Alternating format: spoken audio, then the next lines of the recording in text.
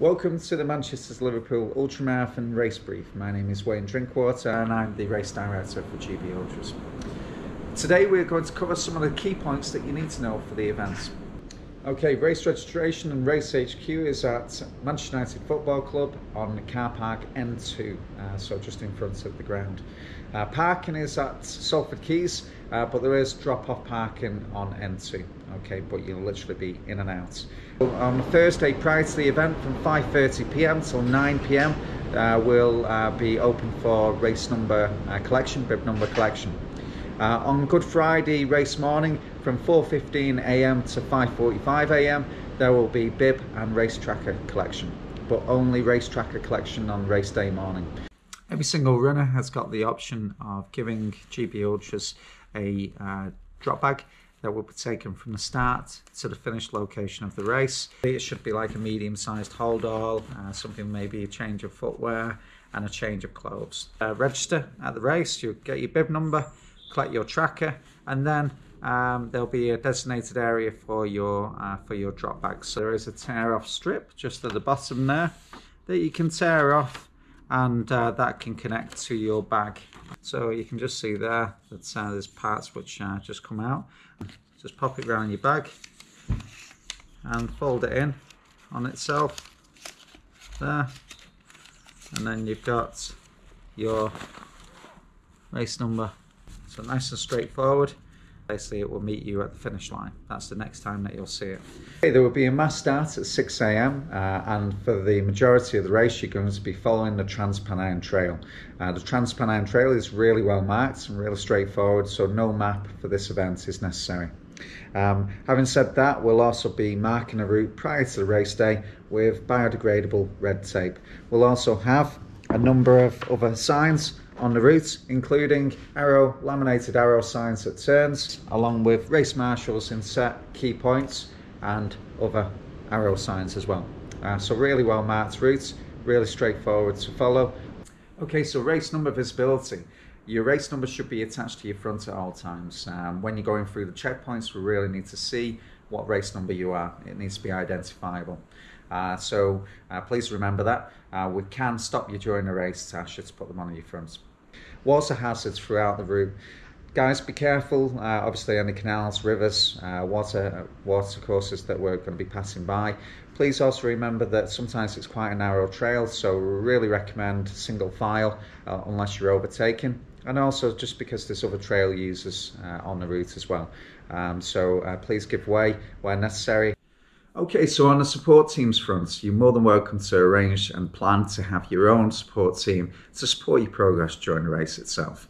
If they wanted to follow your progress, then what they can do is they can use the live tracking, which we'll have sent you the link, and it's also available on our website. Basically, they'll be able to follow your progress, put a tick beside your name on the leaderboard, and it will present your position on the map itself, and that will give them a really good insight into where you're up to. It's really important that your support team does not obstruct other runners and does not obstruct the event team. Bear in mind that at certain checkpoints there is very limited parking, so if we had 300 people taking part in a race and 300 cars at every single checkpoint, it's just not going to be viable. Okay, there's going to be some parking issues along the way, and we just want to avoid that. So what we've stipulated on the website is certain dedicated support points where your support team can come and meet you along the route.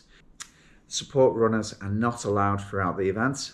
If you seem to be having a support team, sometimes they might be carrying some of your kit. That's not right. That's not equal to other runners. And also, if you're not having to do the navigation or they're pacing you, then it's an unfair advantage. Okay, and that's not within the race rules. So we'd ideally ask you to make sure that nobody is supporting running beside you, unless they're actually in the race itself. Okay, so the mandatory kit, this is the bare minimum kit that you have to carry for the race. So we're just going to remind runners that basically if you're not carrying all of the necessary kit that you need for the event, then you might be jeopardizing your own safety or the safety of others.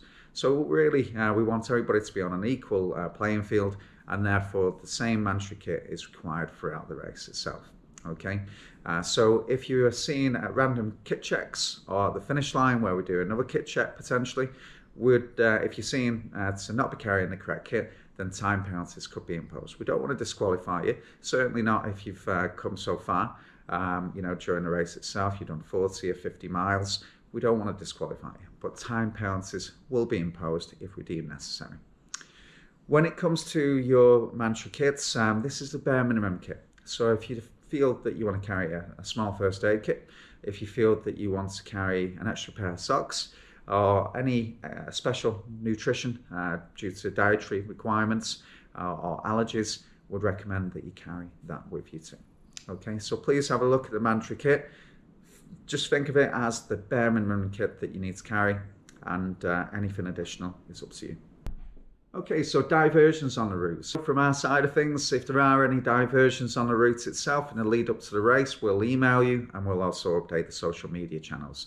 Please bear in mind that sometimes these things happen, and sometimes they're taken out of our hands, and it's required works, essential works that is deemed necessary by the local authority or by the landowner itself. The most current race routes, GPX wise and mapping, is actually on the GB Ultras website. On the page, halfway down the page, the map, the download GPX is available there. That is the current, most up-to-date version of the race route. Okay, so at checkpoints, what can you expect food-wise? Okay, there's going to be a range of snacks, fruit, sandwiches, savouries, water, juice, cola, sweets, you name it really. There's going to be a good range to choose from. Please remember that if you've got any specific dietary requirements, please bring your own. Okay. Equally, if you've got any allergies, any concerns, please make sure that you're asking either the event team at the checkpoint, or you bring in your own food. Okay. Checkpoint 1, 6 miles in, Charlton Water Park. Checkpoint 2 at 15 miles in, Dunham Massey. Checkpoint 3, 22 miles in, Latchford Locks. Checkpoint 4 at 32 miles, Spike Island. Checkpoint 5, 38 miles, Speke. And checkpoint 6 at 44 miles is Broad Green. The finish is located at North End Sports and Social Club, and there is adequate parking there if you need to. Please ensure that any litter is nice and tight, packed away in your pouch, in your race vest during the event. Sometimes people accidentally drop litter along the way, so please make sure that you're not one of those. Okay. All the events are cupless, so if you want a drink other than your bottle at checkpoints, if you want a drink, please remember to bring your own cup, or it's also available on the GB Ultras shop. The cut-off for the event is 14 hours. It's a strict cut-off. Road crossings, please be mindful and careful when crossing roads throughout the event. If there is a pedestrian crossing or anything like that, please do use it. Choice of footwear for the event. It's a flat trail event, but there's a large proportion of the route is tarmac or compact trail. So we would really recommend road trainers for this particular event. Next up is, and most importantly, is race emergency instructions. If there is a minor injury, please let the checkpoint, a race marshal or race HQ know. Only in an emergency, please follow the following instructions. That's a risk to life and limb. Number 1, use your foil, emergency blanket and any spare clothing that you've got. Number 2, trigger the SOS button on your tracker.